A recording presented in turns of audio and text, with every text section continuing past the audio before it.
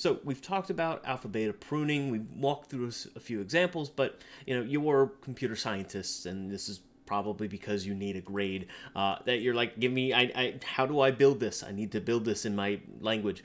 Well, I'm not going to just build it for you, but I will at least point you in the direction of Swarthmore College. I really like this, link in the description below, but I really like their pseudocode because it helped even me sort of kind of really wrap my brain about this. So what we're looking at here is specifically when we're dealing with alpha beta minimaxing, right? We're dealing with a function or method, again, your language of choice, but specifically looking at all of these different actions, these different sort of categories of what's going on along the way might help sort of give you some kind of guidance on what we're dealing with here. So at least to start, one of the things that they're sort of touching on is this notion of having some kind of depth limit. Again, if you remember, while I was working off of a simple tic-tac-toe board, if you're dealing with a game or a search that is much deeper, Connect 4, chess, checkers, you're going to have way too many potential moves. And so it is going to be beneficial to work off of some kind of depth limit. My recommendation, I would set an initial depth level to something like maybe 5 and build from there. If you end up losing, increase it. If you, crash because of stack overflows, decrease it. But either way, the next little portion here is specifically a static eval method that they sort of leave open-ended, and I also in my assignment am leaving it open-ended.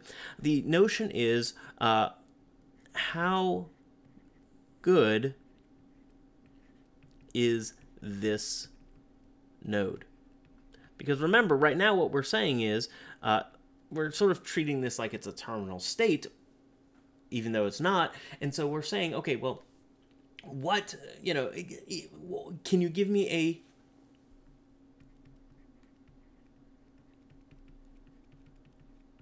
heuristic of how well we're doing? And so this is where, we talked about heuristics with, A* search. The same thing is going on here. You need to give me some kind of heuristic that says whether or not this is a good state. For example, one of the assignments that I've presented to my students is Connect 4. Well, Connect 4, just to draw that out a little bit, I think that's right. Connect 4, you could think that, and I won't change colors, I'll just use X's and O's for this.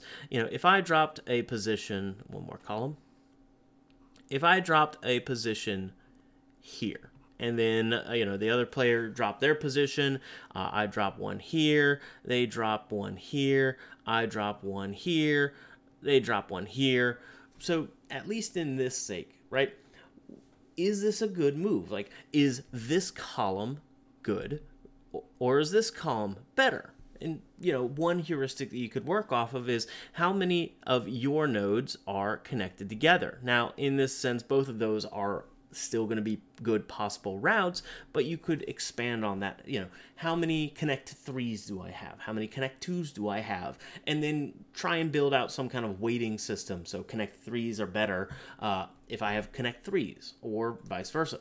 Either way, this is up to you to build on your own end and explore and play with. But then we also have our terminal states. So our terminal states. Terminal states. Here, what we're looking at is, again, we're going to see if any potential child, this is sort of what are all my possible children, and then really this goes down to here. If I have no more children, oh well, what are we looking at? Well, the first thing we're dealing with here is what if we're at the very beginning, and so at this state, initialize best move. Now, not really initialize, more like reset initial move. One of the things I would recommend is you could create some type of class variable for best move, right? And as you do your search, that changes along the way. That might work out that way, but again, you notice it's doing that same kind of thing of a static eval. Well, that heuristic is also coming into play. Even though we're at a leaf node and you can actually evaluate the actual value, again, this is just your method of, oh, well, since we're at a leaf, is this a good leaf? Is this a bad leaf? Okay. So then we're dealing with, this is where that resetting of our best move also happens. So again, if I'm at the root node, so again, if I'm looking at that Connect 4 game, right? What I'm essentially saying is this node equal to root? Is it this blank slate? Again, just to help out my students dealing with Connect 4, again, if I have a blank board, and I know this is just not right in Connect 4, I think I have too many columns this time, right? Is my node, the current node that I'm evaluating, equal to a blank board? Now, specifically, I'm actually going to erase this notion of it being blank, because what happens when I'm doing the search at this state? All right, well, again, it's is it equal to what the board currently is? The current board is actually a better notion of what we're looking at here. Because, again, we're starting off at the very beginning. So we're just going to go ahead and say, what is the first move? Now, specifically, this is where Swarthmore and my assignment and your assignment may differ, because they're using this word operator. Well, they're doing some weird, I think it was Hawaiian checkers, and so operator's not really the best sort of notion for this. Best action of the first child, the best move. If I was dealing with Connect 4, again, that would be our column. If I was dealing with chess, it would be, again, what piece am I moving? If it's checkers, it's what piece am I moving, etc. Either way, again, if there's no other options, then we'll just go ahead and return null, none, whatever. But the big thing here is, again, we're setting up best move. And because of that, we now have sort of our notion of, oh, well, this is going to at least be my best move if I just took the leftmost path every single time. Okay, then now we're starting to get into minning and maxing. Now, you need to track whose turn it is. And there are a number of different ways you could do that. You may have maybe some class variable of turn, right? And that controls if it's Max's turn or Min's turn. And one of the things that you'd need to do is sort of when you drop down, you maybe flip turn is now equal to the negation of turn. Again, that's mostly if we're thinking about this from just like a back and forth two-player game. But that's sort of, again, tracking whose turn it is. Either way, you can see that what we're doing here is, again, if we are in a max move, so we are in max move, then we have to get all of our potential children. What are all the possible moves that I could make in my board right now? So what are all the possible moves right now? And specifically, again, the notion what we're looking at is, what if I'm planning? This is sort of my actual state. So actual board. Then what happens if I've been planning occasionally? I've made a few moves. I'm here, then here. This is my perceived state. So what we're looking at when we're thinking about children is, when we think about right now, we're looking at this from perception. If I'm at this perceived state, what are all my possible moves? But then you can see we do some alpha beta mini maxing. Now, one thing I have made as a suggestion, sort of when we deal with our depth limit is it may be helpful to actually just have depth be right here. You know, just expand on their pseudocode and track depth along the way. Then, as you come over to make a call, instead of this being, let me actually use I will whiten that out. Instead of this being, where are you? There you are. Instead of that being the end of my method call, right? What if I came in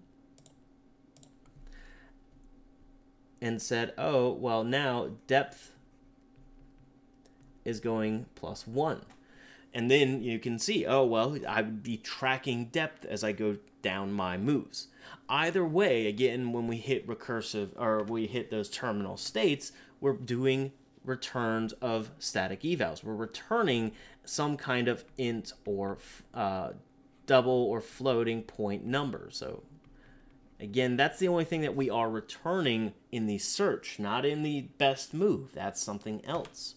So again, as we're going through this, we get some kind of value.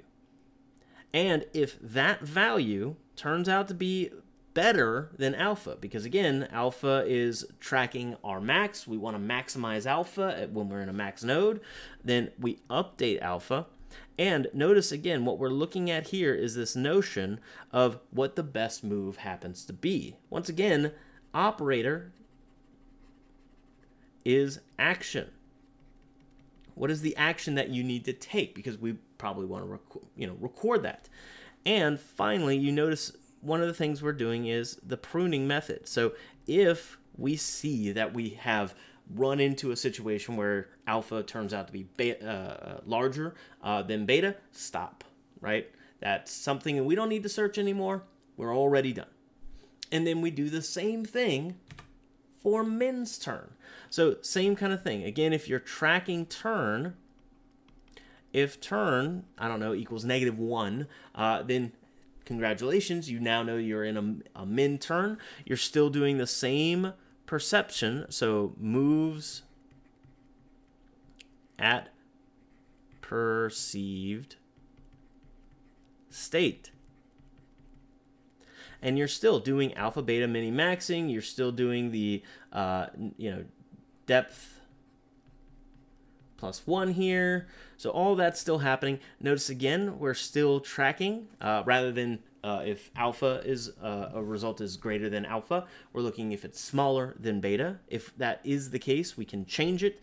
And same thing, this may still also be the best move that we can get. Again, this is more in that sense of we do have to evaluate that because it may be the best we can get out of our situation. But then we're still in that same alpha greater than or equal to beta approach here.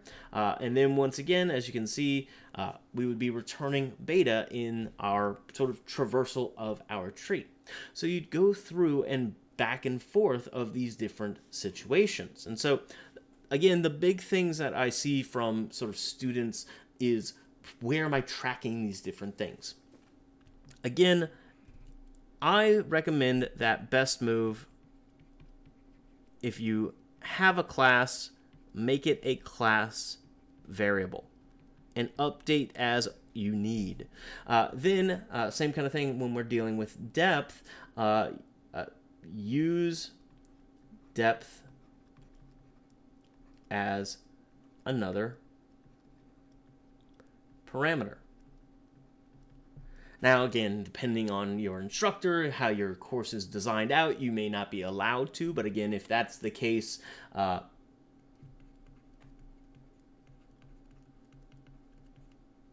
what do you know? Make it a class variable as well. And so you, again, keep working through this. The bigger things I see a lot of times is this notion of perceived states. And so one of the things you will need to do is you will need to sort of create a copy of whatever your current state is. So to make a perceived state, to make a perceived state, make a copy of your current state. Again, because of that, think current state also with the perception, because again, the actual board may just look like this. Again, just the blank tic-tac-toe board. It may work off of that, but if I create a duplication of that, I can work off of that. I could drop a piece. I could, place a piece. Again, just how you're thinking about your moves. And then that would allow me to make, again, because I have a cloned copy of the current state, I have a perceived. I can manipulate the perceived, and I can do static evals on the perceived state. So hopefully this, again, works through this. The link for the Swarthmore College pseudocode will be in the description. I don't control Swarthmore, so hopefully it stays. But again, this is my sort of, if you want to start tackling alpha beta minimaxing, try to work through these steps. And this might help, again, build things out for you and plan things out. And you may feel froggy and do things like Negamax or something else along the way. But with that, whatever your assignment is, do the YouTube thing of leave a comment in the comments down below. Tell me what you had to do in your class to do alpha beta pruning. That way I can duplicate it and copy it and make it for my students.